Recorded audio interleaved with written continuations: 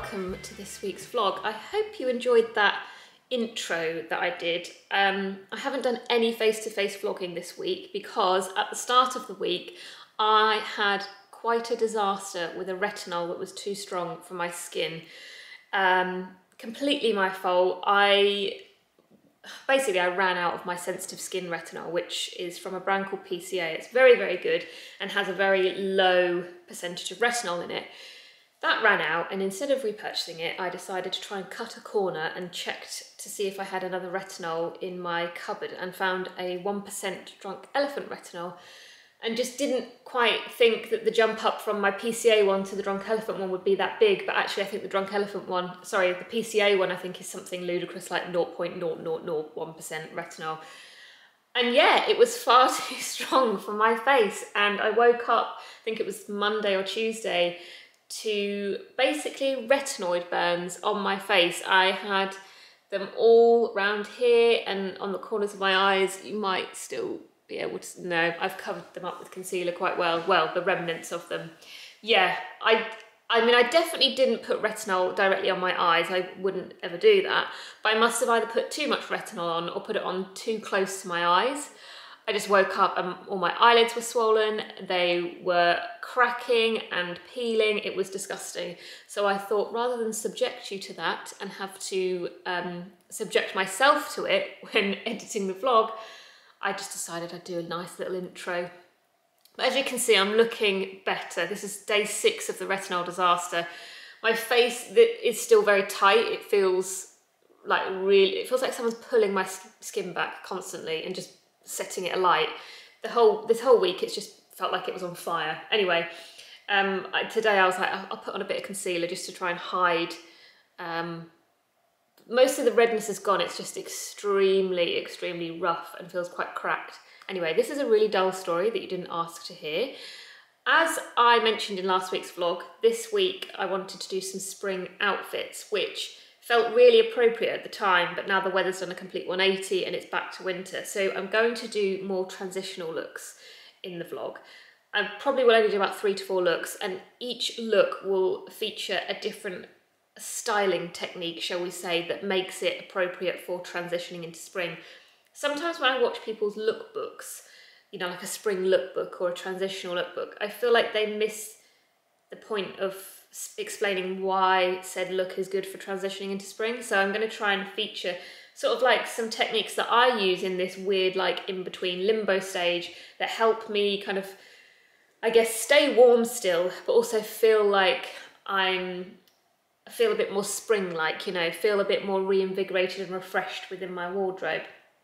So yeah, that is what I will do next. Hopefully this setup is okay. I thought this would be much better than doing it handheld, because if I was doing it handheld, I'd probably end up giving you all motion sickness by panning up and down continuously. So even though you can see my lovely tripod and camera setup, at least you can see the entire outfit and it's stable. I'm also next to the microphone, which means the sound will be a little bit more improved. Okay, transitioning tip number 1. So as we edge closer to spring, there are still quite a few days where you find yourself needing a very heavy coat and a hat, like I'm wearing here. And I think my first tip to kind of make outfits that still feel very heavily wintry feel a little bit lighter and a little bit more spring-like is by introducing some lighter coloured denim, like I have here. Now, whenever I wear white jeans, I do get several people commenting saying that they're not sure about white denim, they don't really know how to style it, they're a little bit cautious about it. I don't know if that is just because of difficulty styling it or worrying about getting it dirty. Probably the latter, because white jeans are a bit of a nightmare to keep clean. But I think we don't automatically think of white jeans as something to wear in the winter. However, I think introducing lighter denim into your wardrobe, especially like if you're like me and you wear a lot of ominous outfits during the winter, lots of black, lots of grey, lots of navy and brown, bringing in a lighter shade of denim is a really nice way to make something feel a little bit spring-like. Now let me introduce you into beige denim. So these are the weekday row jeans. I like to call these the longer than usual jeans. I think these are a leg 30 and I'm pretty sure 30 is the shortest that they do in the row style. I wouldn't even call these a crew. I'd say these are more of a sandy beige colour. So they are a lot more warm toned. They're not as stark as white denim, and they don't feel as much of a contrast when worn with black and darker colours, which I really, really like. They're a much softer way to introduce something lighter into your wardrobe. Sometimes when I wear white jeans with, say, like black or grey or, you know, dark brown like I have here, it feels like a very stark contrast.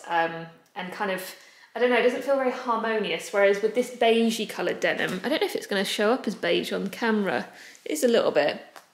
Feels a lot softer and a little bit more subdued in comparison to white jeans.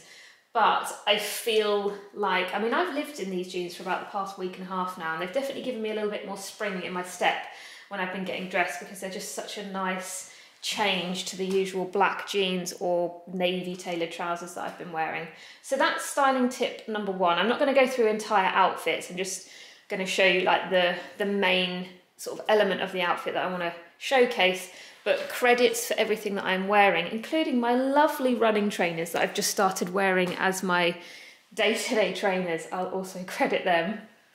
Transitional outfit number two. So as soon as the weather hits double digits, the first thing I always want to do is get rid of the winter coats and bring out my trench coats. However, we all know that no matter how lovely it looks outside, looks can be very deceiving, especially when the sun is out and it looks very spring-like outside, but more often than not, there is still quite a chill in the air. So a great way to wear your trench coats while still keeping warm, but without having to bundle up and wear loads of layers underneath, is by putting a liner on underneath. Now this padded one is from a brand called Align. I think I got this back in October. I'm pretty sure I raved about this quite a lot on a vlog because I was so in awe of it and was kind of kicking myself that I hadn't got a liner sooner, because it's so practical, so brilliant for putting underneath pretty much anything. This one in particular is great because it's really lightweight and it's quite thin and slim fitting. So it sits underneath, obviously oversized coats really well, but it sits underneath more slim fitting coats really well as well, without feeling overly bulky. I also feel like I don't look bulky because there's also that thing where you kind of put something a bit too padded underneath a coat and then you feel like you look like the Michelin Man. With this, I don't feel like you can tell I've got a padded jacket underneath. So it's a very nice sort of illusion, but also because it is a very nice looking liner, it's got a very nice pattern on it. I don't know if you can see that, maybe I'll get closer. If you do get a little glimpse of it, it does make for a very nice, interesting detail to an outfit. Now, what was I going to say? I've lost my train of thought. Oh yeah, so underneath, I'm actually going to take my coat off because it'll be easier to show you the liner then. So I think the key is to make sure the liner is quite thin. Don't worry about the thinness being a reflection of how warm it will keep you. These kinds of things are designed to be quite lightweight. They're really good for sitting underneath like suit jackets and blazers as well. So the idea is that they sit quite close to the body and they're quite thin so that they don't bulk up underneath what you're wearing. This one's quite boxy, but because it's quite thin and lightweight, it still sits very close to the body.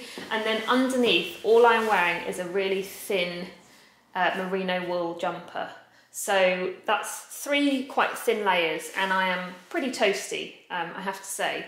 So it's a really good thing to pop on underneath those lightweight jackets when it's still not quite warm enough to just go out in like a jacket and a jumper. Annoyingly, I think this one is sold out because it was from like sort of autumn time.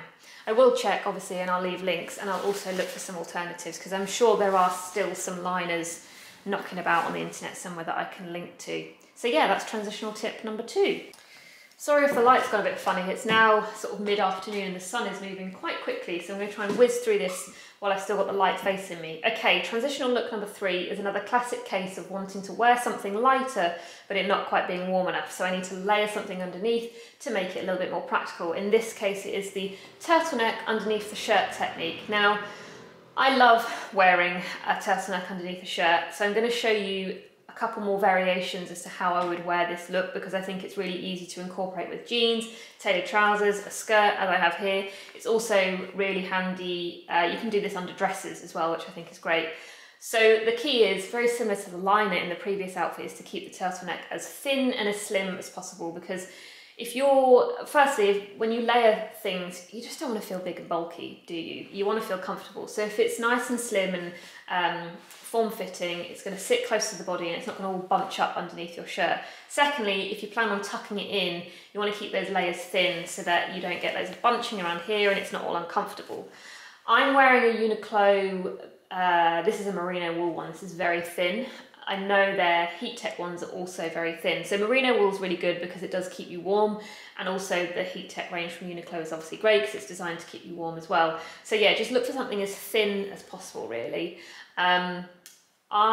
With the shirt over the top, I like to keep the shirt quite loose and oversized, but I think it could work with something more slim fitting as well. I've paired it with a very long, thin pencil skirt. I think this look would actually look quite nice with some sandals as well, but I've just put it with boots for a bit more practicality at the moment. I feel incredibly smart in this. Right, I'm going to go change into look number 2 of this technique. I'm wondering whether this is a little bit too preppy. Maybe I should have put DMs on instead of loafers. But I've got them on now, so I'll just stick with it. And I think this is a good way to illustrate how the turtleneck under the shirt technique works across lots of different styles. I also think this would look really nice, like a cream turtleneck would look really good with a white shirt and some big, not necessarily big, but like some slouchy light denim and maybe like trainers or DMs.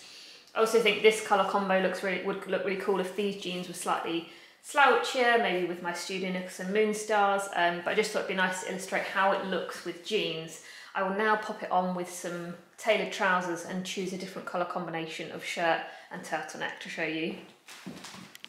This is a much better representation of how I would wear it with jeans. I was just looking back at the footage of that last outfit and I thought it's really nice, but I don't think I would genuinely wear that combination together. This feels a bit more me.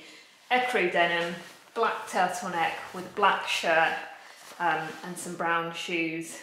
I actually really like this. I just sort of threw this together thinking, this will be nice, and now I've sort of made an outfit that I actually really quite like and haven't considered before. Right, and lastly, tailored trousers. And voila, tailored trousers. This is definitely my favourite way to wear this look. I love how masculine it looks, and it looks like something out of one of the Rose lookbooks, which is pretty much where I get most of my outfit ideas from. Another little trick to share with you is sleeveless turtlenecks are also great for this type of layering. This one in particular that I'm wearing underneath this shirt is sleeveless. It's from COS. I think I got this last summer. The annoying thing is that sleeveless turtlenecks don't seem to be something that you come by very often. I certainly don't see them very often, but they're great for this type of layering because they keep the main bulk of your body warm, but keep your arms and your armpits, more importantly, breathable. I've just got a couple more little just bits to show you, some little spring bits to show you, and then that will be the fashion segment of this vlog done.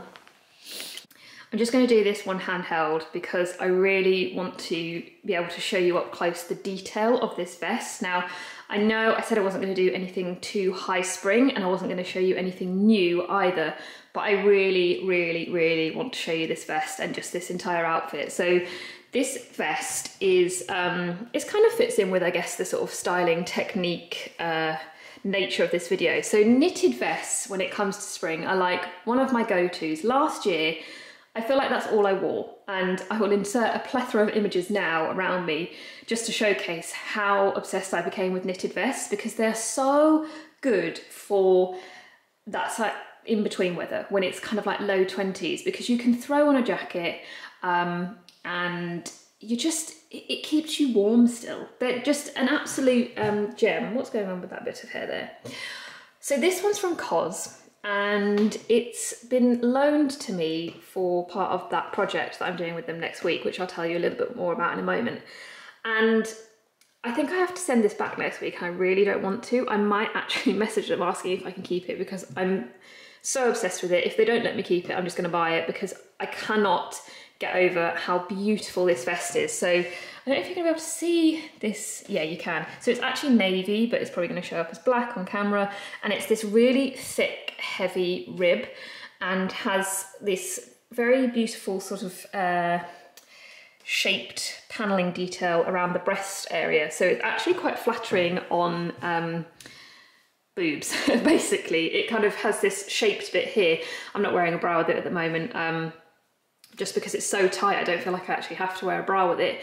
It is just gorgeous. It's really high necked, which is what I like in a vest. And it's also quite, these bits here are quite wide. So I know that for many, many people, this kind of armpit area can be quite an insecurity because it, you know, with age, there comes a lot of, you know what I mean. So sometimes when vests are a little bit too slim up here, I don't like how much of my armpit is on show, but this covers that. I'm not doing a very good job of it showing that right now, but it pretty much covers that pit bit.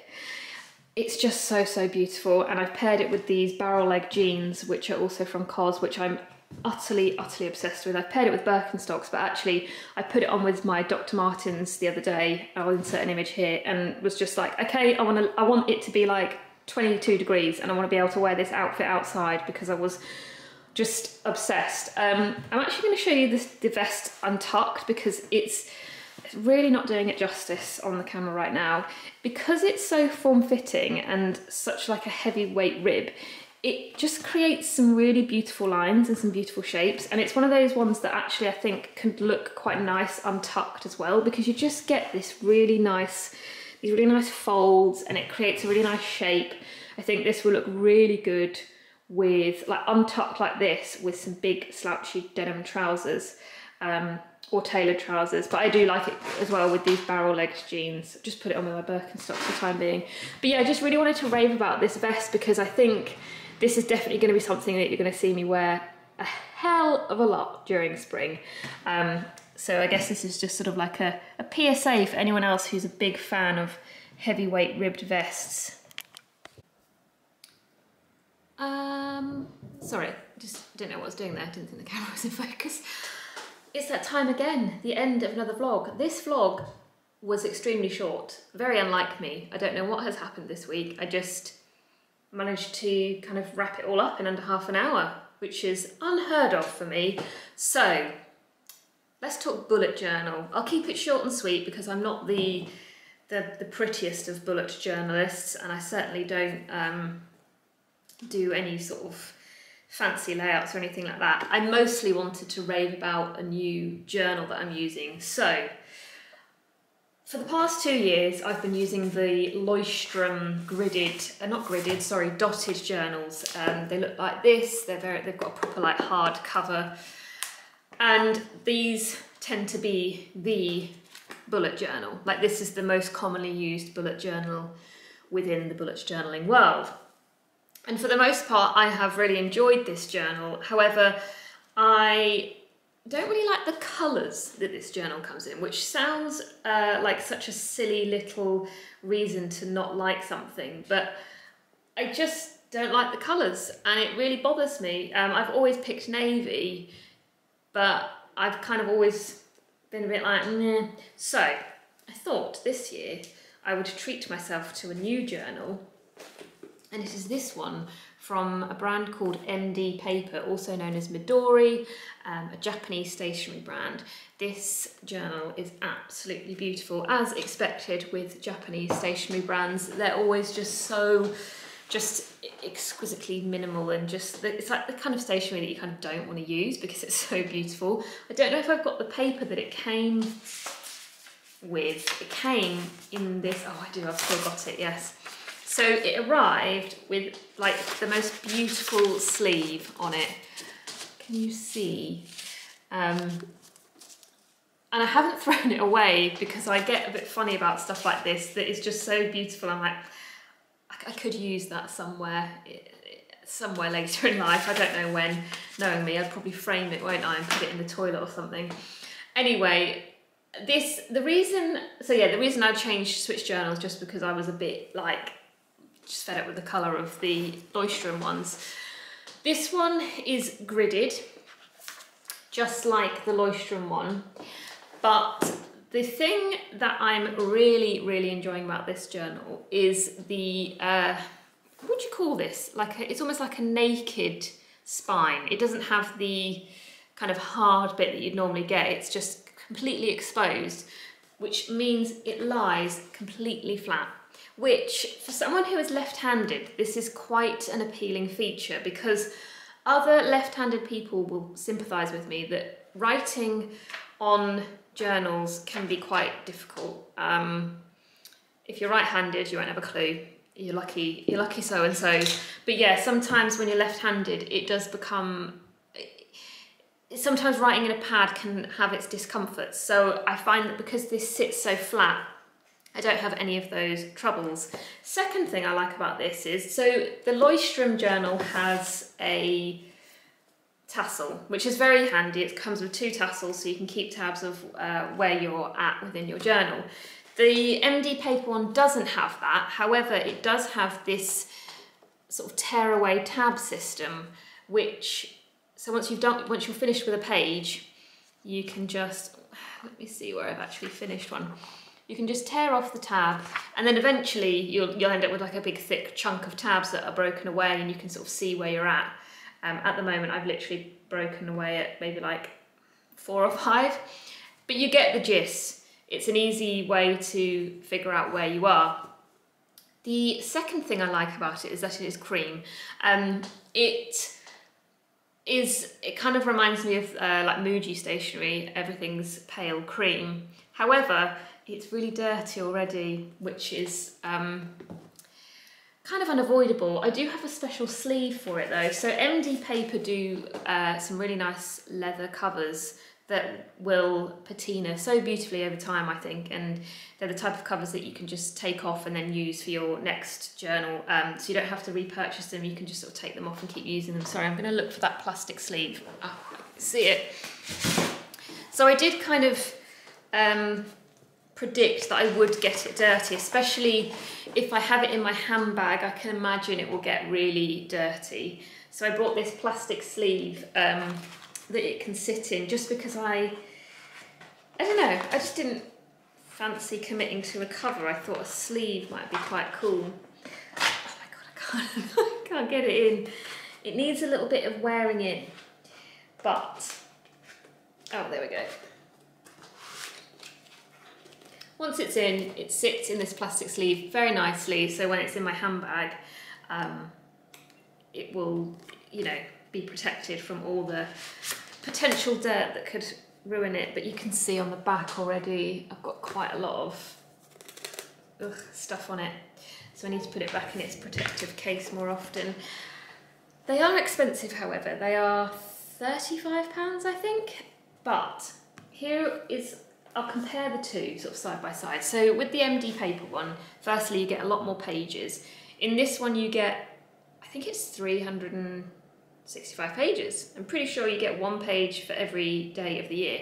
The Leuchtturm one you get, let's see, 250 pages. So you're getting a lot more paper for your money. I think the paper weight is probably the same as the Leuchtturm one. Actually no, I think the MD Paper one's a little bit heavier.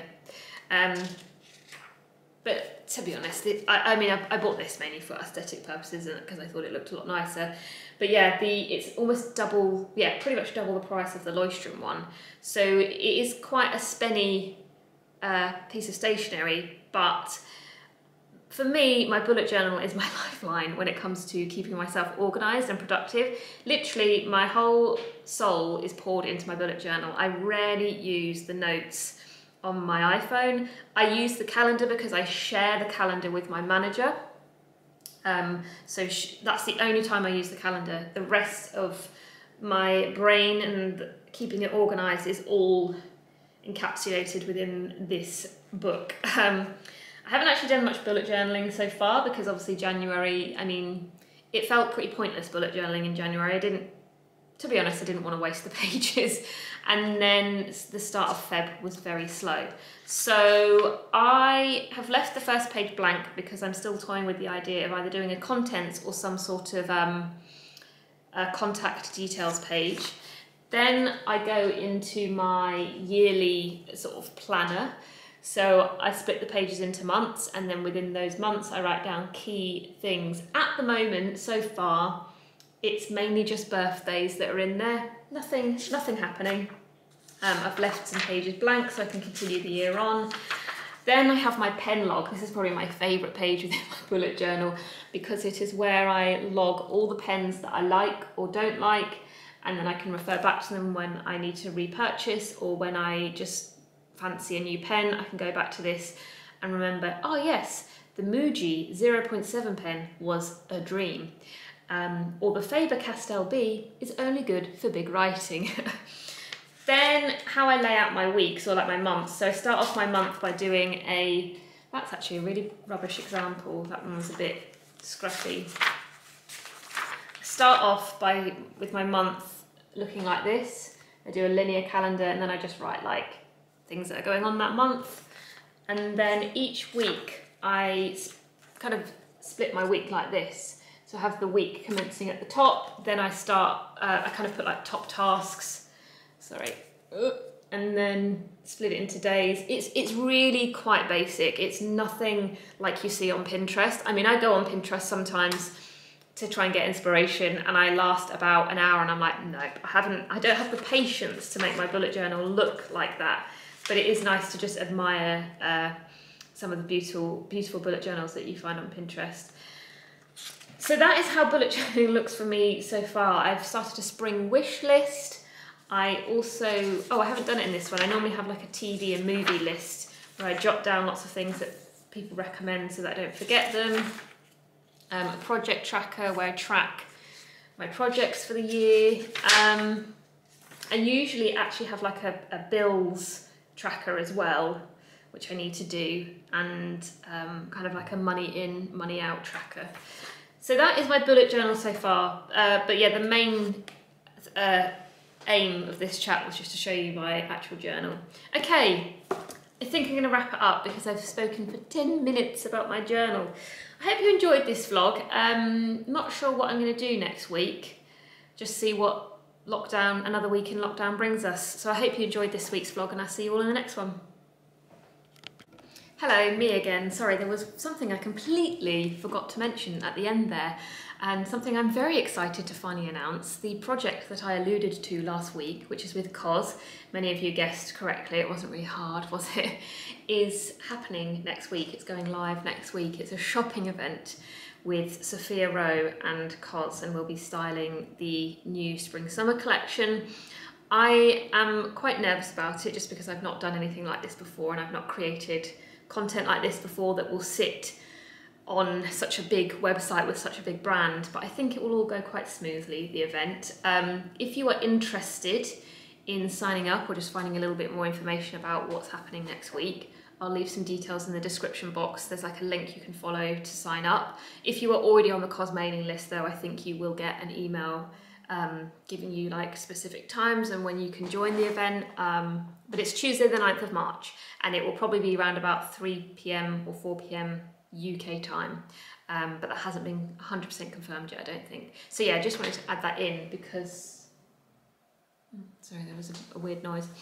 Yeah, just wanted to add that in because I completely forgot and I'm so like excited and chuffed about it. So yeah, anyway, that's me done.